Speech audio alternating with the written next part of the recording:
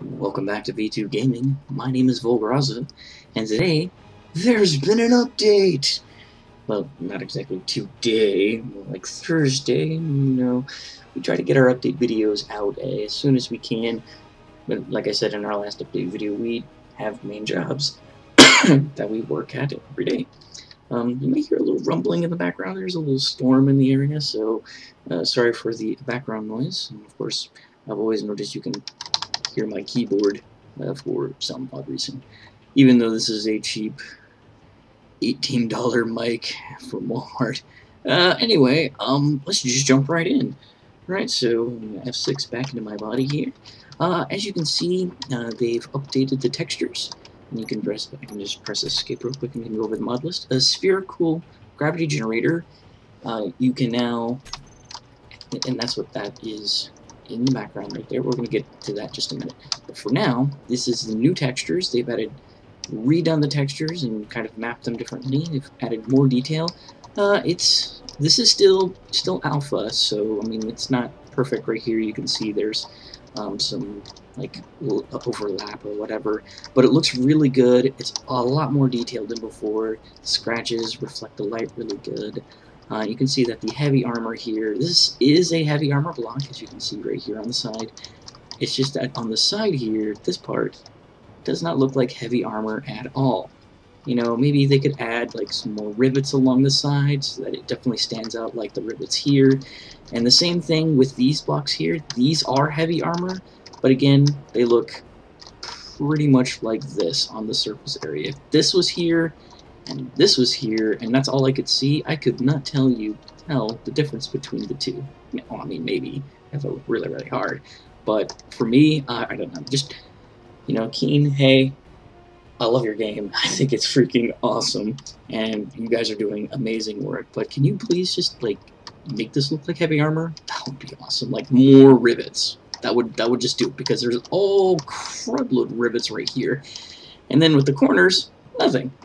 You know, hey, I know maybe you're saving time. You'll probably update that later. But anyway, let's jump right into the other thing here, which is let's do the respawn ship thing. So they've added some new respawn ships, and I really haven't got a chance to actually play around with them that much. But you can now basically build your own. So if you have a ship you want, and I don't have a ship that I built here for purpose, but basically you would copy it. Like if you have copy enabled, you just press Control C.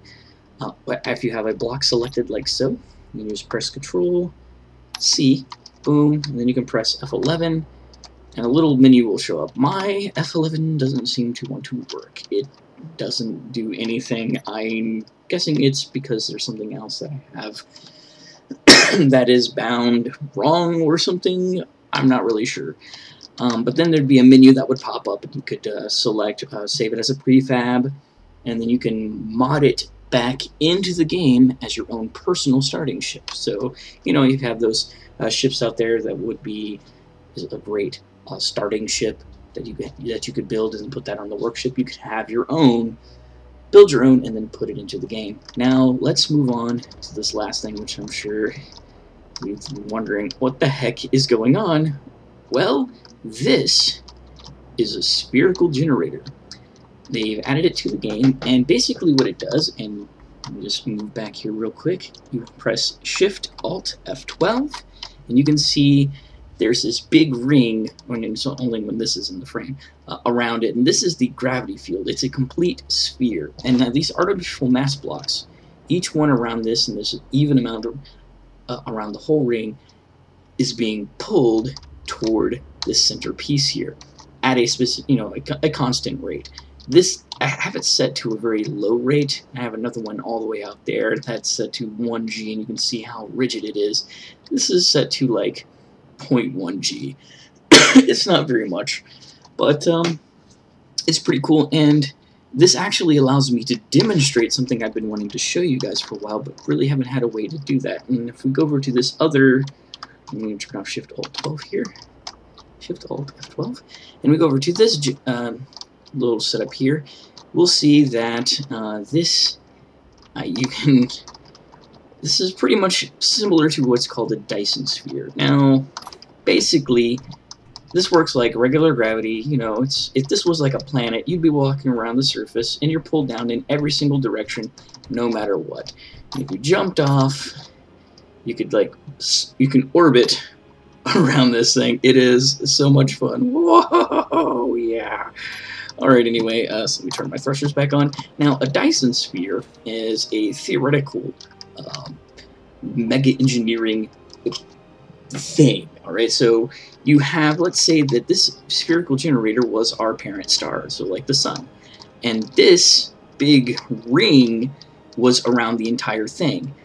Now, every piece of this ring would be pulled toward the sun. Now, according to shell theory, basically, you would have the center of mass, which would usually be around about right, not exactly right here, but the center of mass for a big ring, continuous ring like this, is going to be toward its center, because every part is contributing. So this piece up here is being pulled just the same as this piece. So it's all going to stay pretty stable, you know, unless there's some oscillation in the star, like it fluctuates up and down, and then you'll have some wobbling like that. But, you know, there's ways to counterbalance that with thrusters and stuff like that. But anyway, on the outside of the sphere, you could have atmosphere, you know, or things that would cling to the outside. You would have gravity.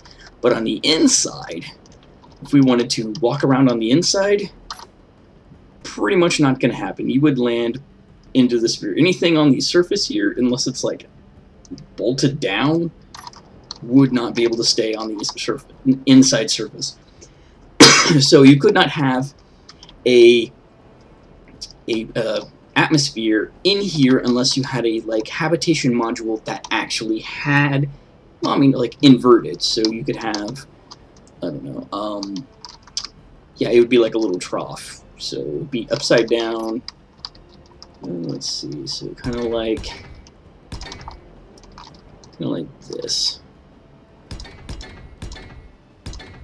Alright, so if you had a little ring, an inner ring like this, you could, in theory, put stuff here, and then have like windows and stuff to, or whatever, to bring in the sunlight, so you could have like heating and energy. And the reason for you would have a Dyson sphere in the first place is to collect as much energy from your parent star as possible. And like at that particular point in civilization, you would need very strong materials and a whole bunch of other technology that we do not have right now. It's just not feasibly possible.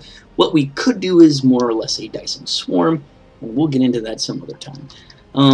Also, a lot of people think the Earth is hollow, and that there's like a little miniature inner sun, and you know, you can like, this is 400 miles thick, and then there's like another civilization on the inside that lives there. No, for the same reasons I just stated here, if you were on the inside of this thing and tried to walk around, you would fall toward the center and be burned alive. Also, if there was a miniature sun on the inside of our planet, it would be cake. It would be burning and melting and throwing off plasma and, you know, coronal mass ejections and solar storms. You would not want to live on the surface of this if there was an inner sun. I am so sorry, but hollow Earth theory, you do not make any sense at all. Anyway, that pretty much covers it, I think. Let's see here. Export chips. Yep, we got that. High textures. Yep. Better prefabs. Oh, they also added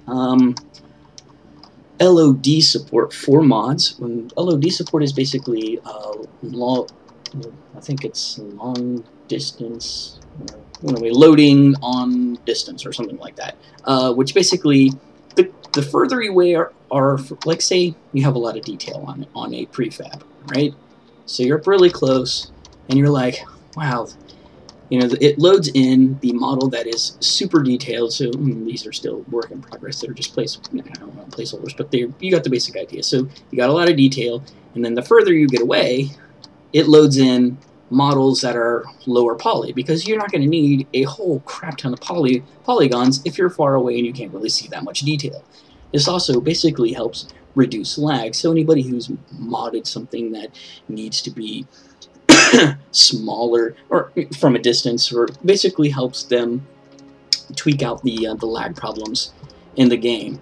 Anyway, let's go take a look at this one real quick. This one is on 1G, and you'll see that it's pretty stable, actually. Yeah, looks like it's just kind of hanging out and wobbling back and forth. Let's see if we can get on it. Oh boy, it may just throw everything off. All right, I'll just.